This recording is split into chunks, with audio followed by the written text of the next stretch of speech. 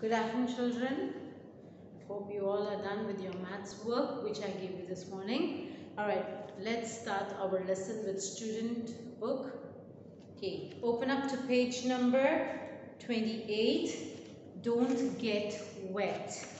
Alright, today's topic is don't get wet. Please write today's date wherever there is a white space you can find. Write down today's date, 26 October 2020. Now, let's read. Make sure your pointer's finger is ready. Point and read along. See whether you can follow or not. Okay. Now, things to do. We are reading in the red box. Things to do. Things to learn. What waterproofing is. So today in this chapter you will learn what waterproofing is. Then to sort materials by their properties. You have to sort out the materials by their properties. Now, I am soaked. Some materials stop water. They are waterproof. For example, your raincoat, umbrella. These are waterproof. That means it does not let the water to pass through. But whereas paper, if you put it under the running water, you open the tap, take a piece of paper, you put it under the water, the paper will tear into two pieces or it will start dripping. That means the paper cannot hold water. It lets it to pass through it. But whereas the raincoat or a plastic cover or anything material which has wax on it, which is slippery, it does not let the water to pass through. Now even the gum boots, the boots which you wear during the rainy season, it does not let the water to go into your shoes and wet your feet. That's why they wear gum boots. Yeah, it's made of rubber material. Now which clothes when? So you should know which clothes you should wear when. Some clothes are better for some weathers. Yes, when it is hot and sunny, you cannot wear jackets and mufflers. Okay, you will feel more warm because it is hot and sunny. But whereas if it is cold, it's snowing, it's winter, you just can wear a t-shirt and walk around because you feel very cold. So every climate, every weather has its kind of dressing. Okay. Now, which clothes would you wear in the rain? What do you think? Would you wear mittens in the rain? Do you need woolen mittens, gloves to wear during rain? No, they'll get wet. You should wear gum boots, alright, so that your feet does not get wet and you wear a waterproof jacket like a raincoat. Alright, you can even wear slippers. It's okay if you are not very worried about feet getting wet. You can always wear a slippers. But if you do not want to get wet in the rain, then you should wear gum boots and a raincoat to save you from getting wet. Now, read in the box. Things to do. What does an umbrella do? What does an umbrella do? It saves you from getting wet. Which material makes the best umbrella? What properties must the material have? So, umbrella, if you have noticed, when closed, it is connected. When you open it, you will see it is connected. It's like a cloth material, but it's not exactly cloth. It is a material which does not absorb water. All right. The minute the water drips on it, what happens? It slides down. So that the umbrella material is like coated with wax. Okay. So wax is same as candle wax. Alright, so if you rub the candle wax on a plate or on a spoon or any surface, it will not get wet because wax is very slippery. It is not a good conductor of water. It does not absorb water at all. So now I wonder which materials are waterproof. I'm reading in the blue cloud. I wonder which materials are waterproof. Rubber is waterproof. Okay.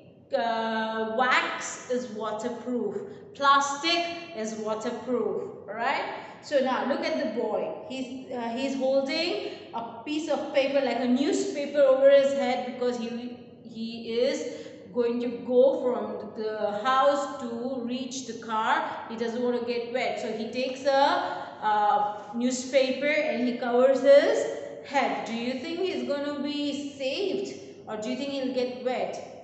Yes, he will get wet, because paper material absorbs water and it lets the water to pass through it. Okay, it's not waterproof. So paper isn't good at stopping water. Correct. What they said is right. Now let's read in the red box. Dig deeper. Find out why an oilskin is called an oilskin. Why is an oilskin called an oilskin? Oily skin, oil is if you pour few drops of oil in a glass of water. Take a transparent glass which you can see through, fill in water, okay, then take a few drops of oil and put it in it. You pour it in the glass. You will see the oil will start to float. It does not sink, alright, because an oil will not let the water pass through.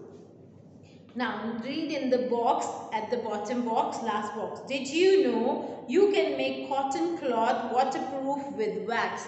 So any kind of material, if you rub wax over it, it becomes waterproof, as wax is oily. Yeah, wax is something like oil. It does not let the water to pass through. It makes it slip down. Alright, now let's go to page number 29. It says paper. We will learn about paper. Quite interesting topic. You have been writing notes about it, okay? Now in the box, things to learn, what jobs a material can do, to sort paper into groups. There are different types of papers as well. To compare lots of different papers. Now, wooden books. In olden times, there were books, they were not pages, they used to write on leaf. Then they started to write on the wooden thin strips, okay? So it is a very, very old time thing. Now, we have invented paper. So now we write on piece of paper. Paper is made from wood. We can use old paper to make new paper. That's called recycling the paper. We grow trees to make into paper. So there are trees which will be turned into paper. They especially grow those trees which gives you the best quality of papers. Different uses. Paper is very useful. It can do lots of jobs. How many jobs can you think of now? Yes, paper is very useful. You can have a paper box, you can have a carton box. See, as I told you, there are different varieties of papers. This is a cardboard paper. This is a paper bag. You can make magazines, you can make newspapers. Yeah, there are so many things we can make the paper and use. Alright, so things, let's read in the red cloud. I wonder who made the first paper and how. The first paper was made in China.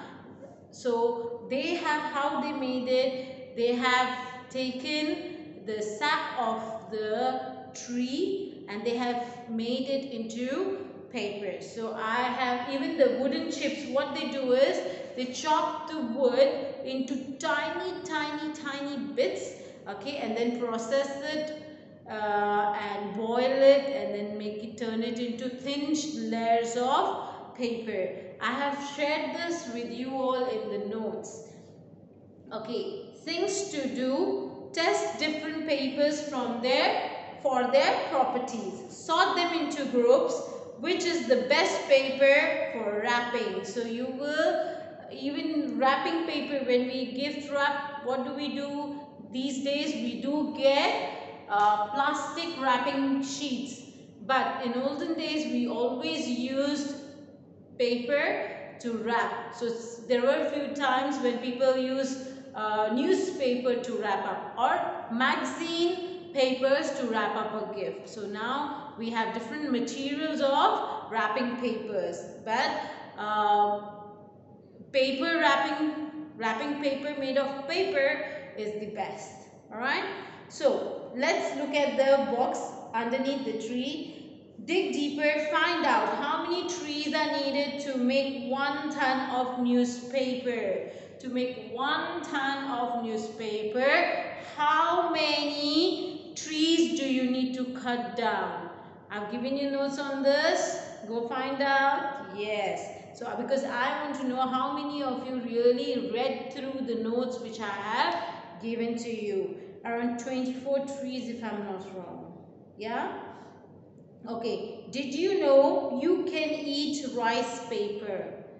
Rice paper, actually it's not paper, but the rice water. There was a time when in Vietnam there was war between Vietnam and US. So in Vietnam people were very poor, but they did not give up. They really fought with the Americans and they won. So, but the war went on for a few years. So how to keep them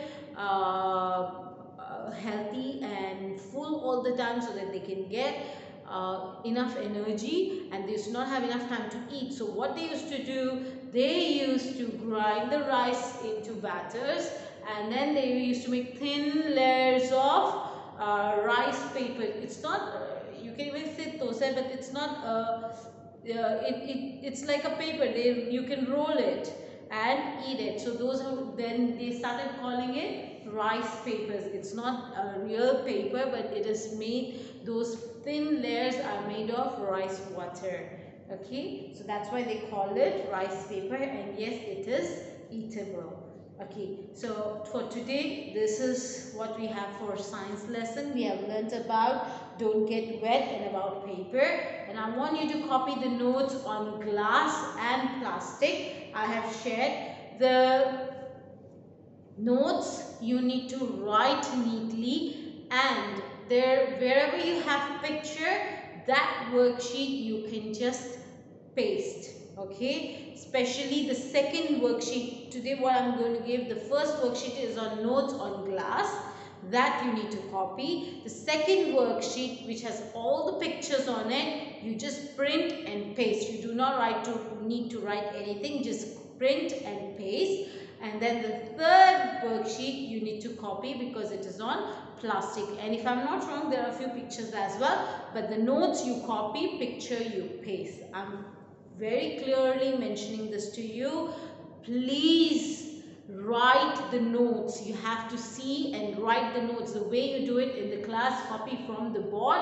The same way you need to copy it in your exercise book. I want you to practice your writing. If you just go print out and paste, you will forget how to write neatly in between 4 lines. So because Tuesday we do not have science lesson, so I have given you enough notes for you to easily copy and slowly do the work. Do not be in a rush and do untidy work. Alright, so I will see you tomorrow for maths lesson. Bye for now.